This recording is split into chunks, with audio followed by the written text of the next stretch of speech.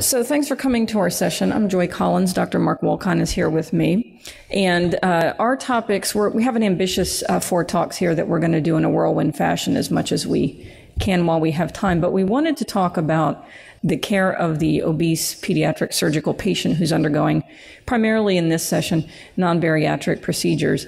All of our speakers do both general pediatric surgery and weight loss surgery and are experts in caring for these patients. So these principles could certainly apply to bariatric patients as well, but not necessarily. And we would like to start out our session, however, with a tribute to the late Dr. Frank DeLuca, done by Dr. Charlotte Kwasnowski. It is our great privilege to provide this tribute to Dr. Frank DeLuca, one of the founding members of APSA. Dr. DeLuca is best known for his practice at Hasbro Children's Hospital in Providence, Rhode Island. He also worked ardently on critical care and surgical nutrition at Brown University, which makes him a fitting tribute here in this section on childhood obesity. Dr. DeLuca was born in 1924. He attended medical school at the University of Bologna. Founded in 1088, it is the oldest university still in continuous operation. It is also where 4 popes received their formal education. From Bologna, Dr. DeLuca moved on to Boston to complete a surgical residency at the New England Medical Center, now a part of Tufts University. He further trained with Dr. Orvar Svensson at the Floating Children's Hospital and stayed on as an attending there for a few years. In 1961, Dr. DeLuca was recruited to Rhode Island Hospital, which had become affiliated with Brown University in 1959. His aim was to help transition from a private practice to a university-based practice. One of Dr. DeLuca's great contributions was to transform critical care at Brown. Under his leadership, Brown had one of the earliest recorded pediatric surgical intensive care units in the late 1970s. Dr. DeLuca was one of the founding members of APSA and also published widely. Most of his over 36 peer-reviewed manuscripts are clinical research on topics as varied as neck, congenital lobar emphysema, together with Dr. Conrad Wesselhoft, were the only 2 pediatric surgeons in the state of Rhode Island for more than 30 years. Dr. DeLuca's dedication to the care of sick children was such that his daughter, Beth Ann, told us how, as a child, she sometimes felt jealous because she had to share her father with them. In the 60s, there was no children's hospital in Rhode Island. There wasn't even a medical school, only a 2-year graduate program that still required one to finish medical school elsewhere. It was not until the early 70s that Brown Medical School was finally established. During that time, Dr. DeLuca nevertheless continued to maintain an academically rich division, slowly establishing the foundation for the creation of Hasbro Children's Hospital, which opened in 1994, and the establishment of a training program in pediatric surgery.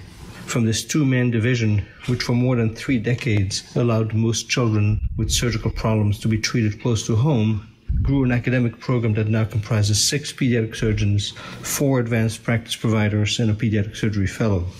Dr. DeLuca was fortunate enough to see his dream of an academic pediatric surgery program become reality, and I want to believe that he's looking down proudly on what he created.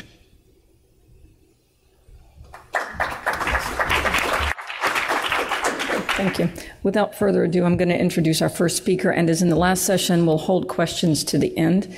I'd like to introduce Dr. Kanika Bowen-Jallow, who comes to us from the University of Texas, Galveston, where she is the director of the Adolescent Medical Weight Loss and Surgical Weight Loss Program and devotes a significant portion of her research efforts to that.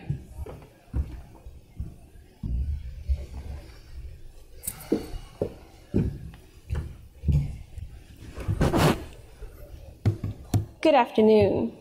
So I'm going to give you a couple of real-world applications for motivational interviewing and pediatric obesity. So what does motivational interviewing actually do? It's a way for a patient to identify their intrinsic motivation to change. Now, I know that seems a little touchy-feely to all the surgeons in the room, but keep in mind that there are over 200 clinical trials demonstrating the efficacy of motivational interviewing. It's been applied and studied for over 30 years. There are over 1,200 published studies on MI, and it is now taught in over 43 languages around the world.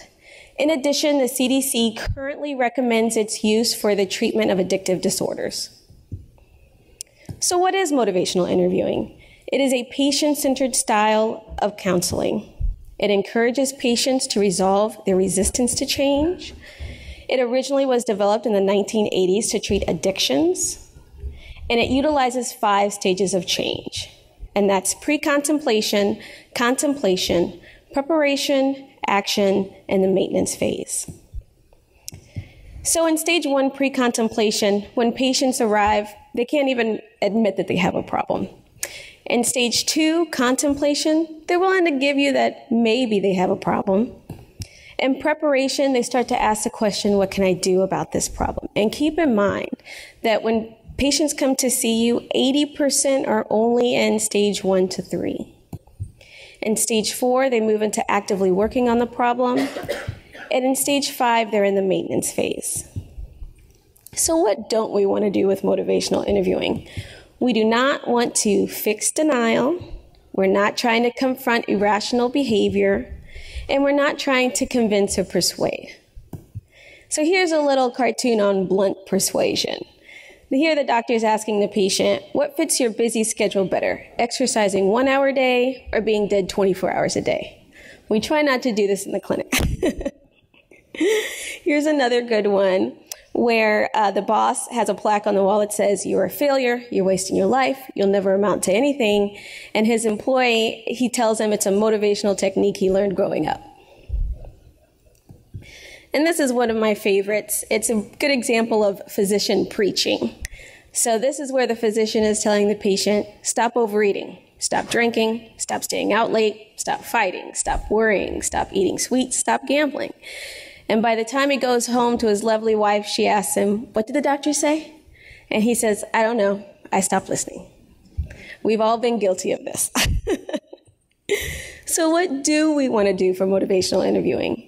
We want to use a tone that's non-judgmental, that's empathetic, and that's encouraging. We want to help families and patients identify the reasons and against changing a behavior and how behavior ultimately affects the way they go forward with the goals in their life. If you're ever struggling to remember the core principles of motivational interviewing, keep in mind that motivational interviewing is a collaboration between the physician and the patient. You must have compassion. You must have acceptance of situations that you can't change in the patient's life or that may be completely foreign to you. Through using these skills, you hope to evoke and strengthen their intrinsic motivation to change. So, this is a great slide that shows where patients start off when they come to see you and where we hope that they end up. So remember down at the bottom, 80% of the patients that present are going to be in that phase, that I can't do it, I won't do it, having a lot of negativity. But as you help them recognize their intrinsic motivation to change, they can eventually make it to yes, I did it. And I want to end in a clip that really demonstrates why it is so important to address childhood obesity. In this clip, you're really going to see the inequity, the socio-demographic inequity that is associated with childhood obesity and the way that the profound effect it has on patients and their families. It was just like every day I went to school, I got picked on. I can't take it.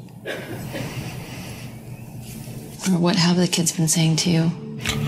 They'll call me names, just talk. What do the bullies say to her? What do they call her? Kind of fat. Linebacker. You know, just named little girl. Little girl don't supposed to hear nothing like that. A 12-year-old girl. It make you worried, then it make you angry about the people that's saying things to her. You know, you're being a parent, you want to protect your child at all times, you know. And with them, you know, just, but like, she shouldn't have to do that. See, people shouldn't judge people from the outside anyway.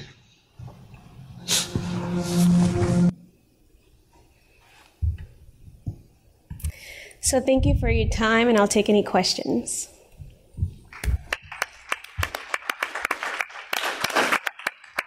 I think we'll do questions at the end. Oh, okay, yeah, we'll do it. Yeah. I'll bring you back up. Sorry. Let them try. So next is David Lanning. David is the Surgeon-in-Chief at Richmond Children's Hospital at VCU and also runs their adolescent bariatric surgery program. And he's going to talk to us about something that we all see every day in the operating room. Thank you, Mark. Joy? I feel very motivated now. Hopefully everyone else is so quite nice talk. I want to touch a little bit on, as Mark mentioned, the care of the non-bariatric obese patient, touch a little bit on the prevalence, and talk about some of the key areas I think that are important with these patients, such as respiratory situation, venous thromboembolism, pain control, touch a little bit on some ERAS principles, some final thoughts, and then conclusions. Obviously everyone knows the numbers. The number of Class 3 obesity patients is staggering and continues to rise.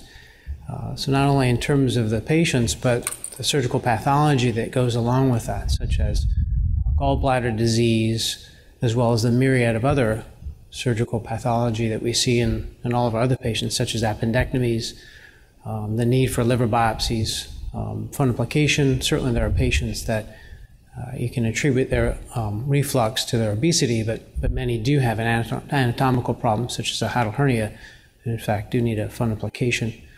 And then there's some operations that, in fact, might best be done in a minimally invasive manner, such as an inguinal hernia repair. Respiratory, really from the start, just consideration for intubation. These patients have often difficult airways, so just the intubation and airway management can be a challenge. Obviously, post-operatively, all of our patients to some extent have some atelectasis issues that need to be addressed, and in particular with these patients. And then the big concern really is obstructive sleep apnea. Obviously, we have a number of these patients that come to you for elective care that may already have diagnosed with sleep apnea, and of course, you will encourage them to bring their CPAP machine, or at least the face mask part, with them to the hospital for use during their stay. But some of these patients really don't know. They suspected sleep apnea or have not been really studied appropriately for this. Obviously, as I alluded to earlier, you want to make sure you have appropriate anesthesia support, as obesity and obstructive sleep apnea are both independent predictors of anesthetic and surgical adverse events. If you have the opportunity to see these patients ahead of time for elective surgery, and you suspect they may have sleep apnea in part from maybe the stop-bang sort of assessment that looks at whether they have loud snoring, their BMI, etc., then you have the luxury of having them seen by pulmonary ahead of time, maybe get a sleep study. Again, sometimes that's not always the case, particularly if it's urgent or emergent care that you're providing. Certainly keeping the head of the bed elevated after the operation, aggressive pulmonary toilet, and early mobilization will all help with obstructive issues. Even in patients you suspect have sleep apnea, you can have your respiratory therapist apply a CPAP machine, some of which will automatically adjust in terms of the settings. One of the things that is in the literature seems to be watching these patients in the PACU afterwards for up to 3 hours.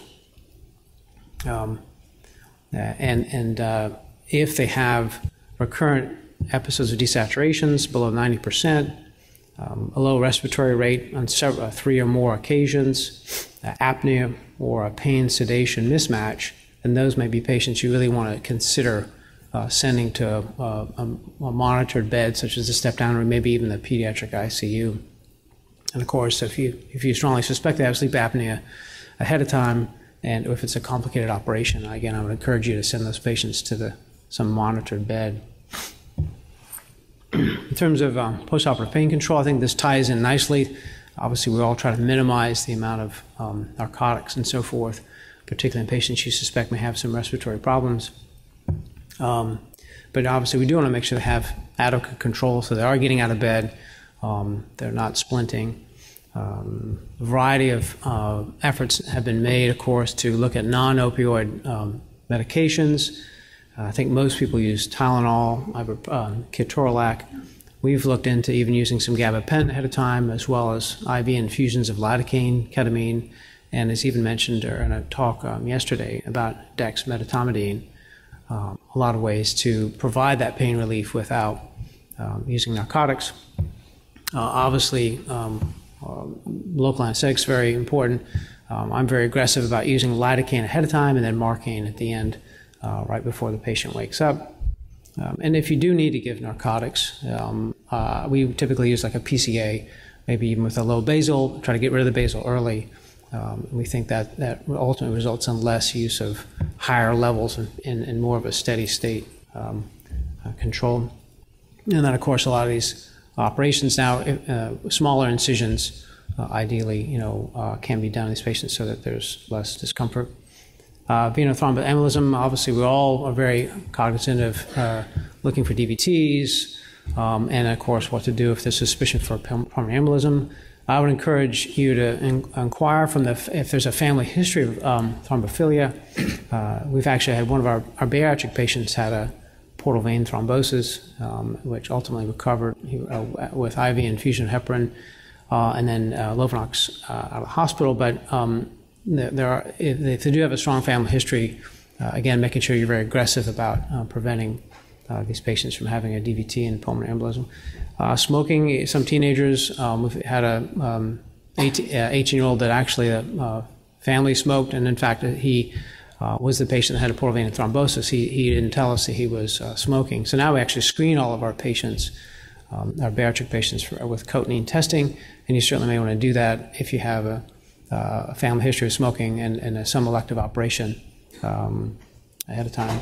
Obviously, sequential compression devices, not only, I think most of us are good about that, but making sure that they stay on the patient. Invariably, you go by and round on the patient afterwards and they're on the floor because they've gotten up, gone to the bathroom, and no one puts them back on. So being aggressive about educating the nurses and the residents to make sure they go back on the patient when they're not walking.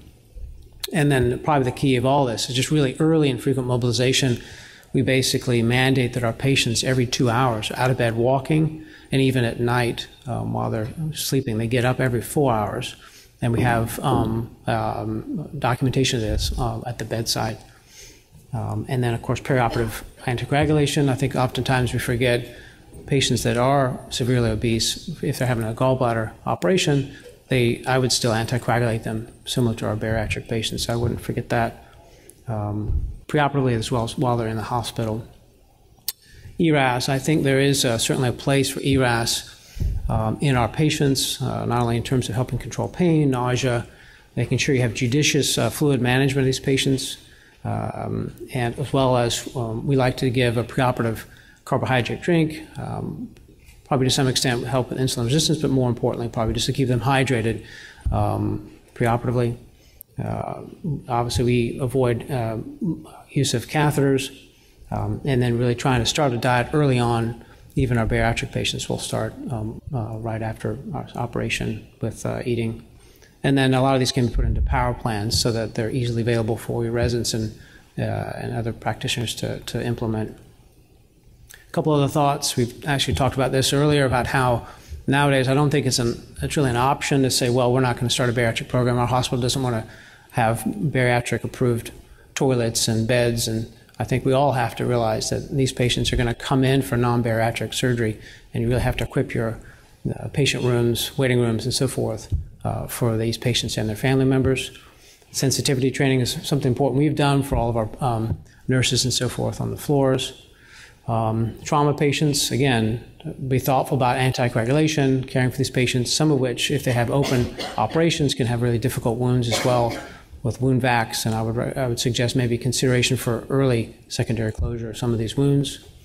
I think telemedicine, lots of opportunity with these patients that are non-bariatric as well as bariatric, ensuring that they are followed up appropriately and you can identify any post-op issues or problems before they become serious complications and a cause for readmission. And then ultimately encourage your colleagues to go ahead and particularly if someone comes in with appendectomy, I hear this all the time, we just did an appendectomy on a really obese patient. Well, did you refer them or mention to the family we have a program, multidisciplinary program, to send them to afterwards?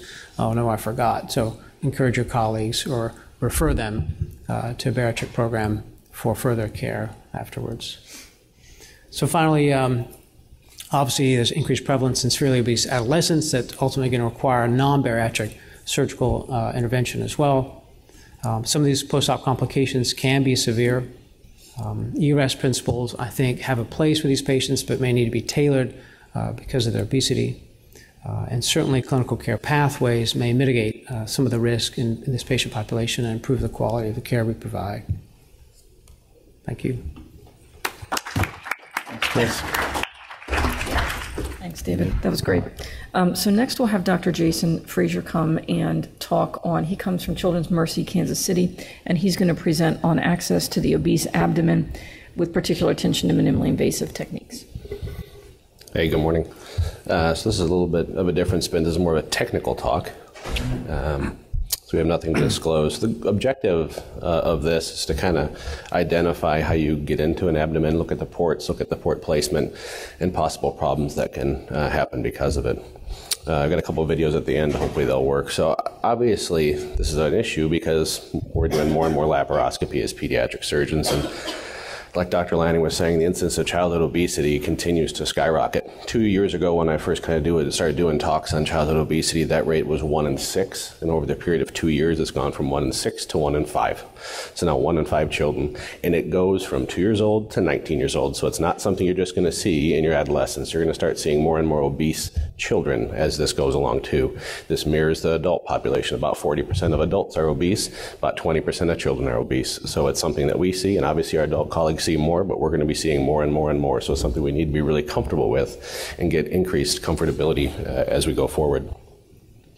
So why is this difficult? It's difficult because it's outside of our norm. You know, we're used, as pediatric surgeons, we're used to operating on little people, little skinny people, but unfortunately, like I said, that's getting different. We're less comfortable, but not only are we less comfortable, but our OR teams can be less comfortable with these patients as well. We have thicker abdominal walls, they're heavier, you have to use different equipment, sometimes you have to use sleds, sometimes you have to use hover mats, things like that. Things that are all different from our normal everyday routines, of which now have to become our normal everyday routines. And so it's something we need to really be familiar with. So why else is this scary? Well, this is scary because bad things can happen when we start to put ports in people we don't necessarily know how to do. This is a colon injury, this is a pancreas injury. This is a major vascular injury. All these are from a specific study that showed many, many examples, radiological examples of port entry problems. And so it's not just something that one person sees. The question is how common are these injuries that you actually see? Well, this is a survey of 17,000 Scandinavian bariatric surgeries. And they saw, thankfully, only an incidence of 0.07%. So it's not very common, but it does happen across all of the other access techniques that are there. You don't necessarily just see it with bariatric surgery, you see it with urology, you see it with gynecology, you see it with all sorts of different kind of things. So it's not necessarily just a problem of obesity, but it is harder in obesity. What else can happen? Well, you can get sued. Unfortunately, that's a significant source of malpractice claims that are out there, as the initial entry for laparoscopic procedure is the most common reason for medical malpractice claims too. So now that I got your attention, so when we first started preparing for this talk, this is the obligatory, there's no pediatric literature on there. Well, there's no pediatric literature on this. And so we have to kind of gain our access, gain our knowledge from our adult experience as well as from our own personal experience. So what are the options? What are the options for gaining access into the peritoneal cavity? There's two kind of dichotomous things. There's the open access techniques and there's the closed access techniques. The closed techniques are the varus needle or the direct trocar entry, either with the sheath port or an optical port, OptiView technique. And then there's the open techniques, kind of the Hassan or the cut down techniques that you can see as well. What's the most common way of doing this? In that same study of 17,000 gastric bypass patients in Scandinavia, they looked at how people do get into the abdomen. The shift has gone more towards a varus needle technique, followed by an optical trocar technique than an open technique. Well, what does this mean? What's the optical trocar technique?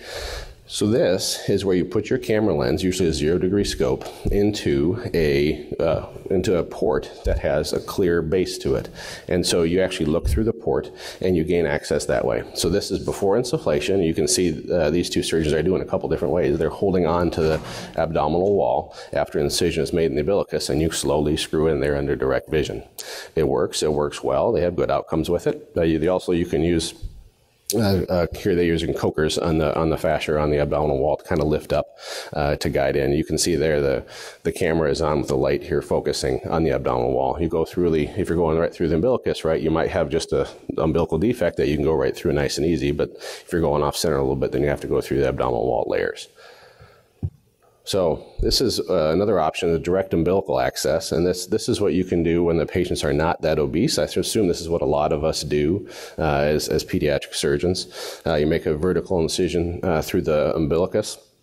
And you dissect down. Hopefully there's a umbilical defect that's already there, like most patients have, and you enter the peritoneum bluntly, either with a sheath from like a step trocar, or you can use just a Verus needle, or here in this case we use just a hemostat, and then you just put that trocar in gently through the defect that's already there, and then you insufflate. And there's several different, like I said, techniques, trocars, things like that you can use. This is not an endorsement of any specific technique or any specific trocars or ports. The Verus technique is through a needle. This is a needle access of the abdominal wall. Here we're getting ready to do a sleeve gastrectomy, and we make a small incision in the left upper quadrant or wherever you're going to look for your initial access. And it's 3 pops. The third pop is kind of the terminal pop. And once that you get that kind of release feel, you know you're in the belly, you're in the peritoneum. And some people use a water drop test, which works just as well. I myself don't like to do that, but that's just personal preference. You then look at the monitor. There you can see the low pressure that was 5 or 6 means you're in the peritoneal cavity. If it's 15, 18, you know you're not insufflating well. And then you know you have your flow. The Verus limits about 1.5 liters per minute of flow. Here now we're putting the 0-degree scope in the clear port here. You can see the base there, and we're kind of focusing on your fingertips. Now you can see it's in view. And then we're going to slowly screw that in through the incision that's made, going straight down in through the fascia, or in through the fat, going 1, 2, 3 layers, and then you pop through, boop, there's the peritoneum, or there's the omentum. And so we know that we're done and into the abdominal cavity there.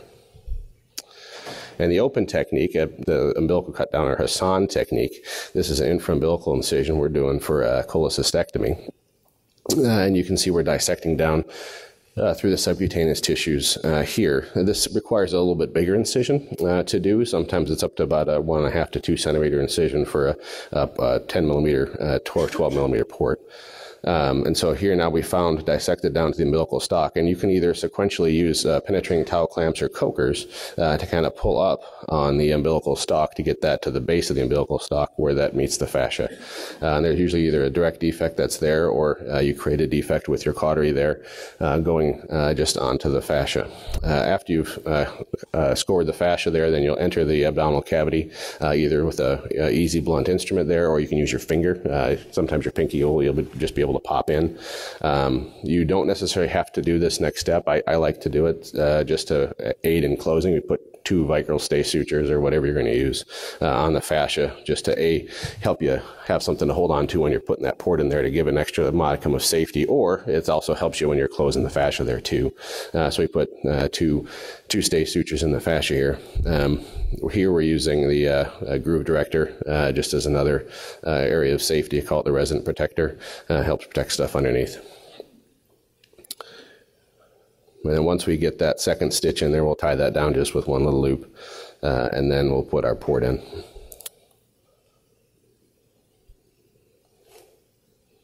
And so again, the hole's already there in the fascia, the peritoneum's already been accessed, so this just slides in really super easy. As you can see, it didn't take any force at all right there. Then we'll just insufflate and be done. So what does the literature show? Turned our good friend Cochrane review, and what it says, what it usually says, there is insufficient evidence to support one thing or another. What it does show, though, is that there are less failed attempts with the direct trocar entry, which is the last thing that we showed, versus the Verus needle, and that, of course, comes with more experience. There's no real differences with regards to complications necessarily between the two, but it does have less trocar injuries. What about ports? The ports, there's different manufacturers. different size ports, different length ports. The most important thing to think about with your ports is that there's different lengths.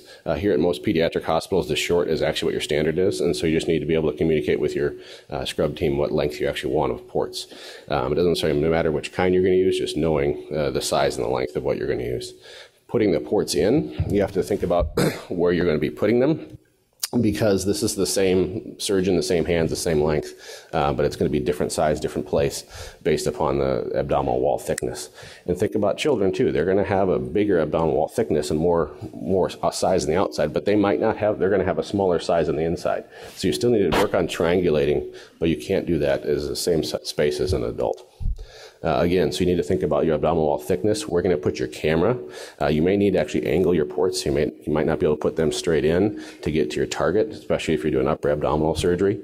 And again, they usually have a short stature on the inside relative to the way they look on the outside. Thank you.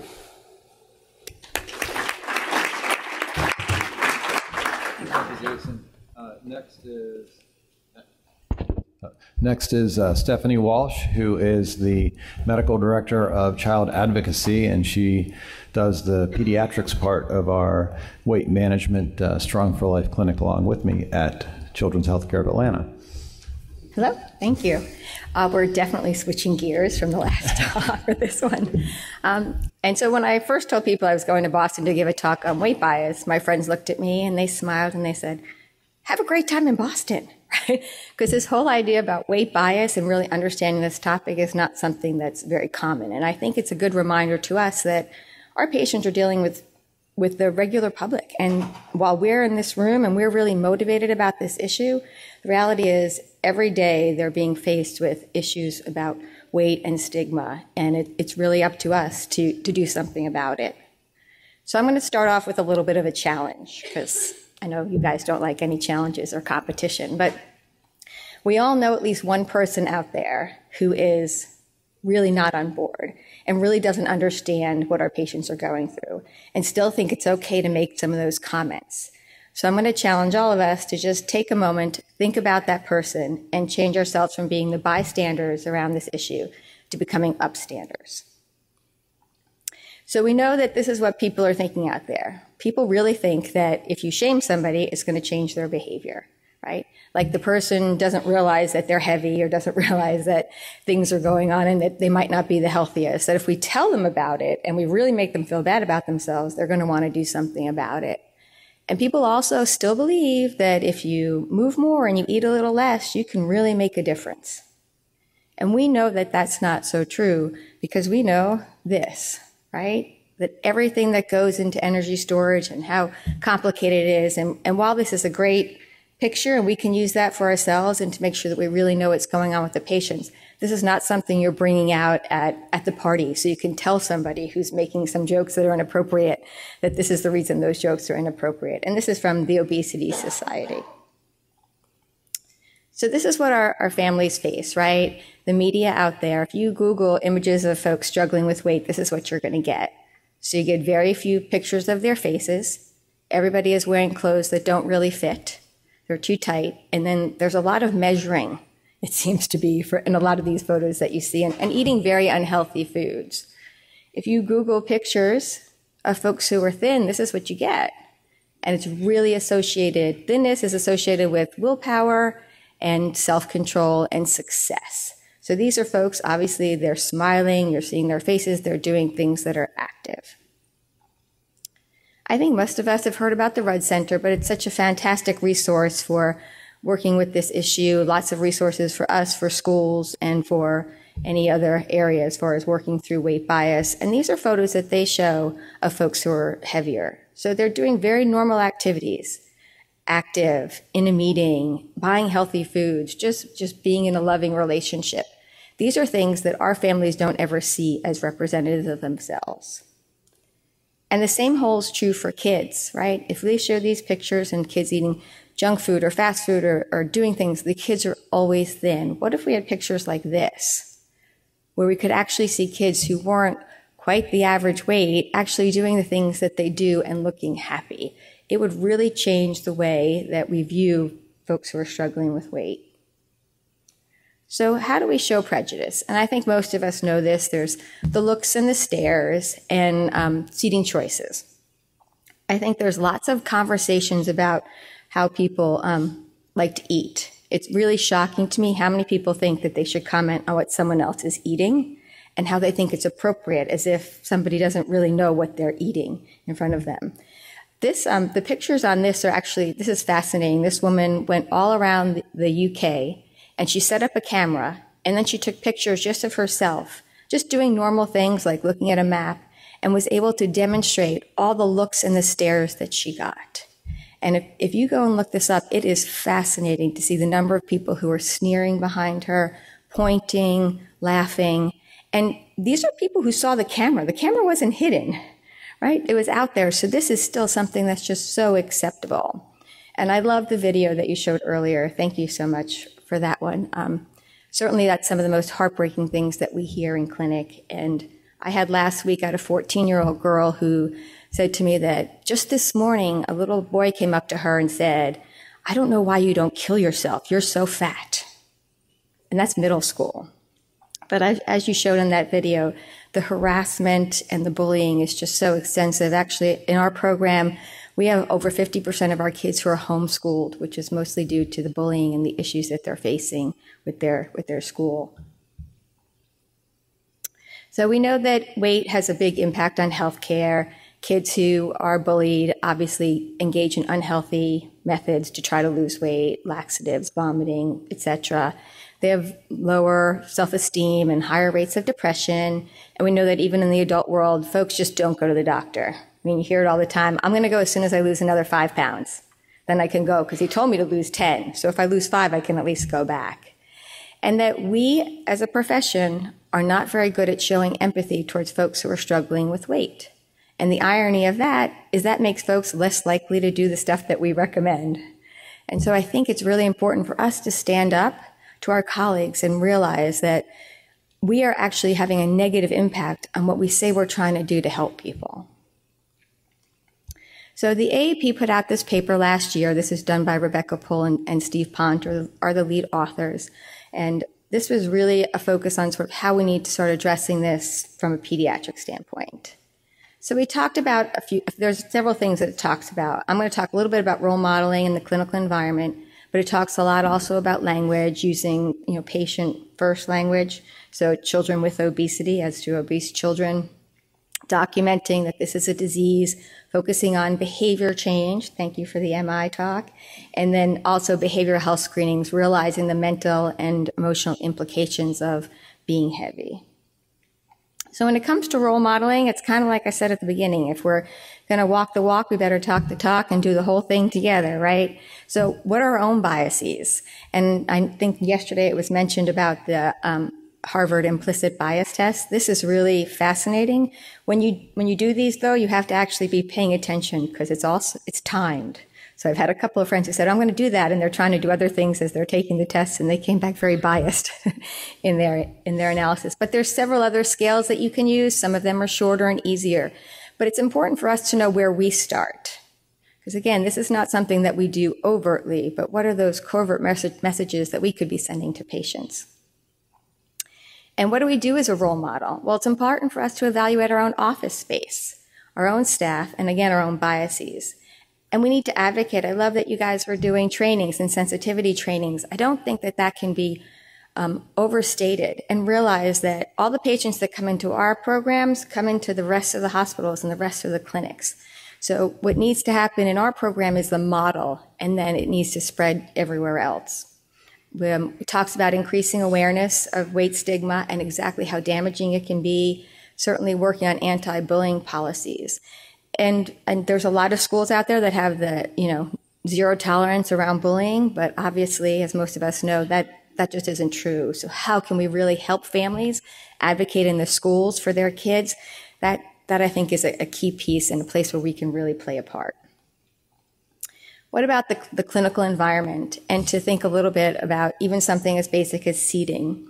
So Children's just built this beautiful new building, and we have our clinic, the Strong for Life Clinic, moved in. And before we were getting ready to move in, they said, "Hey, Dr. Walsh, how many bariatric chairs do you need in the waiting room?" And I said, well, how many chairs are there going to be? And she said, about 100. And I said, well, then I need about 100. And she, haha, that's really funny. No, really. Those are more expensive. How much do you need? And I said, well, let me ask you something. How do you see this playing out? So the patient comes up, registers. We say, thanks so much for coming to the Strong for Life clinic. Now you guys can go sit in those 7 chairs that are sitting over there. And thankfully, she laughed herself before I could say, that's not happening. But it's still that idea, right? That it doesn't have to be everywhere, or that the patients that are coming to this clinic are different than the patients coming to any other clinic. So if you see families in your waiting room and the parents are standing, they're standing because they don't feel comfortable to sit in the chairs that you have out there. And you don't necessarily realize that, and no one is ever going to say that to you. But that's a key component of that as well. And I'll tell you, when we started, we bought chairs with arms because we thought people could use it to push up. And we had a mom who literally got stuck in the chair. It was a bariatric chair with arms. And that's just unacceptable. There's always been a lot of talk about where you weigh your patients, obviously doing that in private. And I don't know if you guys have taken any kids to pediatric offices, but my pediatrician still weighs everybody out. Not necessarily in public, it's in an area, but other people could walk by and see that. So getting a room, having an area where we can measure our patients and making sure the scale goes above 250 is really important. We had to actually start using the wheelchair. In our old space, we had to use the wheelchair scale in order to weigh some of our patients. And because we insisted on doing it privately, that meant that we held up the whole registration process because no one could be around. And then we quickly got a scale that went as high as we needed it to go. And I don't know how many of you guys know about the fact that wall toilets only hold 250 pounds. And so if you are going to have a program and have families that are coming in that are really struggling, you can buy a very cheap jack that goes underneath the toilet and can actually raise it up to about 800 pounds. And these things are very simple, but they can make a huge impact. So as we're looking at this issue, and we are the advocates, we are the ones who are ready to stand up for our patients out there. So as we become the upstanders, we also need to help remind people that in the end, the most important thing you can be is kind.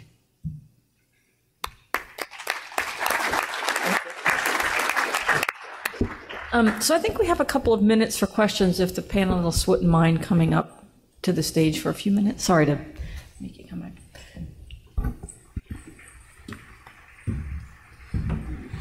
My seat.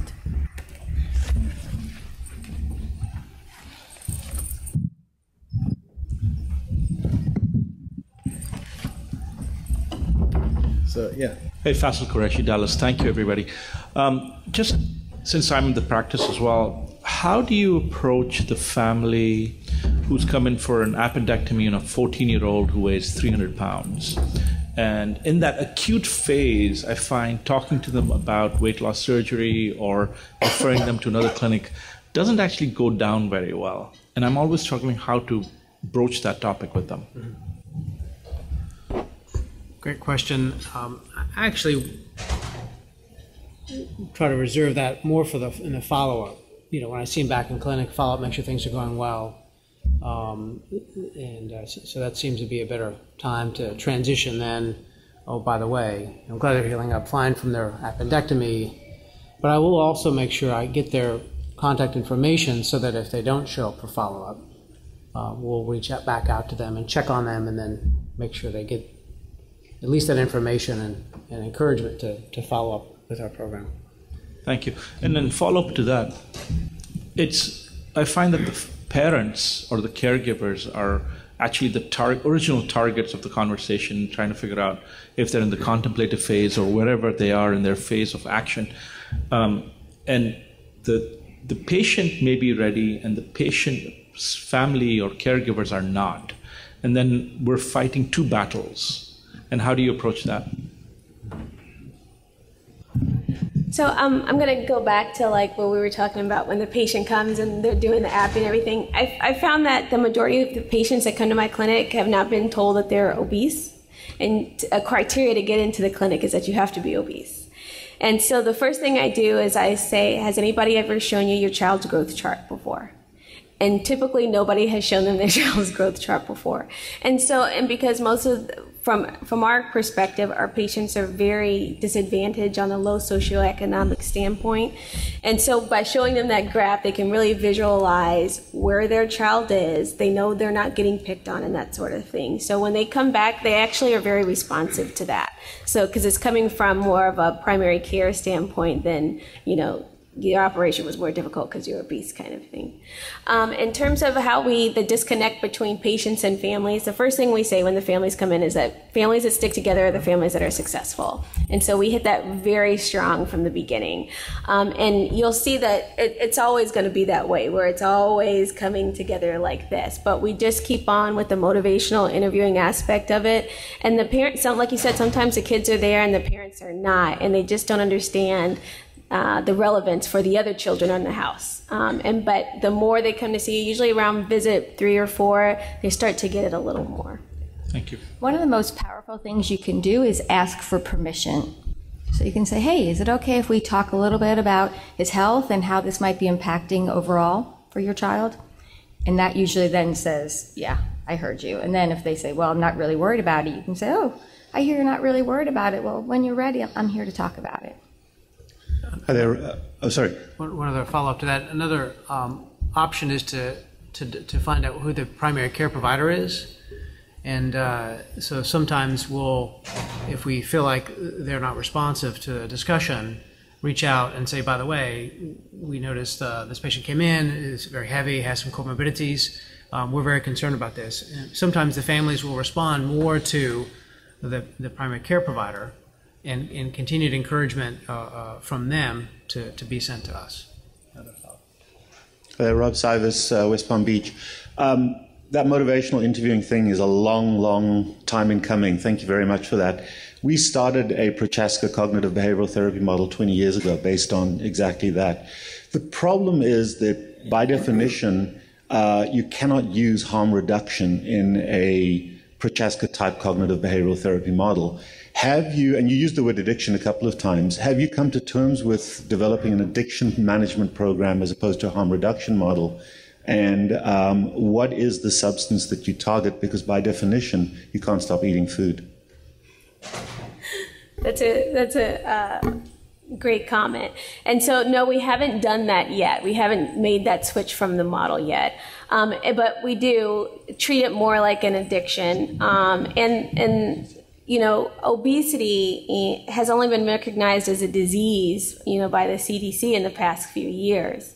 And so when they come in, we say they're treating a disease. And I think that does a little switch in the mind, and as well as to the pediatricians, because they're not necessarily viewing it as a disease.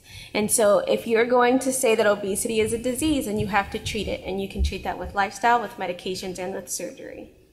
And to piggyback on that too is, when I see some patients that are having kind of trouble wrapping their head around obesity as a disease, I sometimes will go as far and say, if you had a cancer and you had a tumor, would you want an operation to cure that cancer?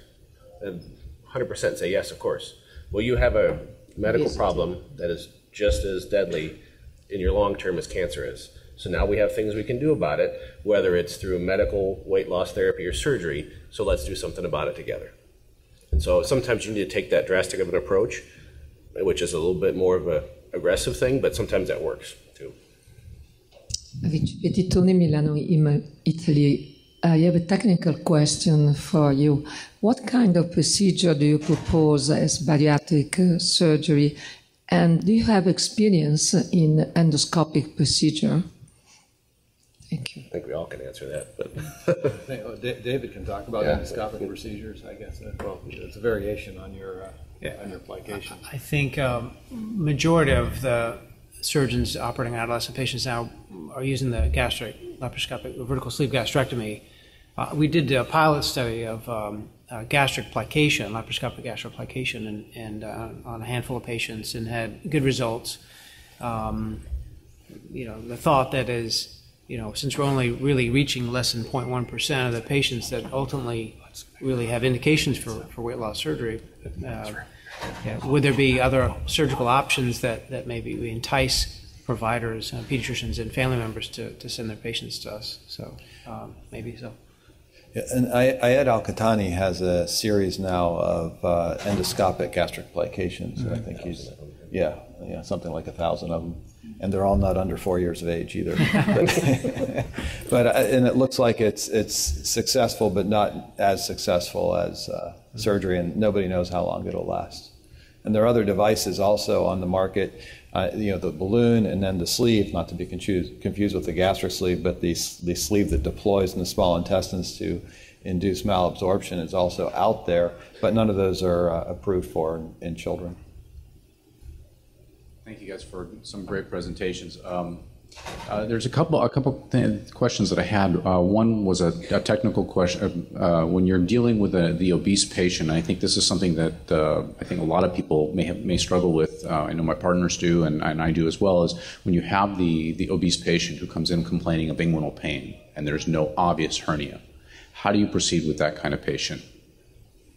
And then the second question was, who do you require to be at your visits with the patient when they're being worked up for bariatric surgery? Because oftentimes you have the family member who's really engaged and the child, and then there's the one who's really resistant, who needs to hear the information, who's not there. So what is y'all's practice in dealing with these? Stephanie, do you want to answer the first? You want to answer the second question first, or do you want to take the technical question? I'll leave that one. So it's right. We do the same thing as far as getting everybody on board and all the family members in, and we talk about where it's going on. Is there anyone who we feel could possibly sabotage this, and then work with that family. But sometimes it's really hard to get that other person in. I do a lot of phone calls then in that state, but if there is that person, it certainly is a red flag, and we really try to work to resolve that prior to them having surgery, because it can be a definite negative impact. So who wants to take inguinodinea in the obese patient? It's not an easy. We're all standing here because it's not easy. What I've done is, you can, if it really is I haven't had one yet that was just such a classic history that I said I'm going to put a scope in and just see. And the other option I think is ultrasound is helpful. Marcus showed us earlier today how you can really see the inguinal sac if you know what you're looking for. But ultrasound, if you have a good ultrasonographer, is a reasonable way to go. Maybe with them standing up and bearing down. I don't know. Do you guys have any magical tricks for that? No, I don't have any. I do think that if you're going to fix an inguinal hernia in an obese patient, that a laparoscopic approach is so much easier than open. So much easier. Yeah. I have stuck a scope in a small, a couple of times, and been not found actual clinical hernias. So I think that's a great way to go, unless you're pretty convinced. Aaron Lisher, Charleston, South Carolina. Appreciate the shedding some light on all of this, and that we've devoted an hour to it. I encourage APSA in the future to embrace this as part of the program and to talk more about bariatric surgery. I noticed that we didn't talk about it very much, but I think that pediatric surgeons have a great role to play in this. There are a lot of training programs out there, and not a lot of the trainees are doing a lot of bariatric surgery. When I finished fellowship and came back, then I sort of partnered with the adult folks, who I knew, and was able to go through the credentialing process that way. But I think that, as Jason showed, that the incidence of this is ever growing, and that this society, should be a leader in this. And we don't need to have, these are not little adults; these are big children, and they deserve our attention. That's a great way to wrap this up. And stay tuned for next year.